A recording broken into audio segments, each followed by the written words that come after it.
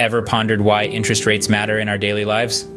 They influence everything from the cost of our home loans to the returns on our savings accounts. To understand this, we need to delve into the theories of interest rates.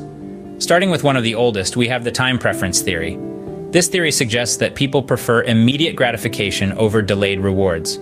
In other words, we'd rather consume today than tomorrow. Interest rates, then, are a form of compensation for postponing that consumption. The higher the interest rate, the more willing people are to save and invest today, sacrificing immediate consumption for future benefits. Next, we have the loanable funds theory, which views interest rates as a result of the supply and demand for loanable funds. Savings create the supply, while investment fuels the demand. When the supply surpasses the demand, interest rates drop. Conversely, when demand outpaces supply, interest rates climb. Then there's the liquidity preference theory, which posits that people prefer to keep their money accessible or liquid. Interest rates serve as an incentive, encouraging people to trade liquidity for interest-bearing assets like bonds.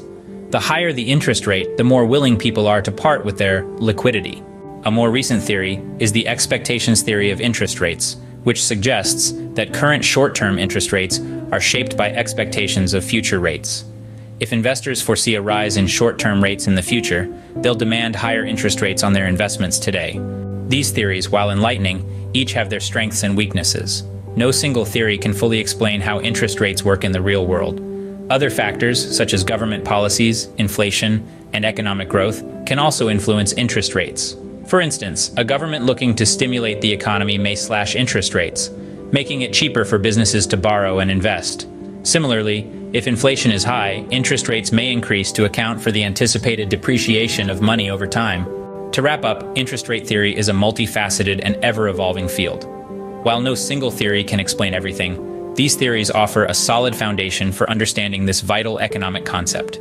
Remember, understanding interest rates is more than an academic exercise. It's about understanding a factor that influences our daily lives in many ways.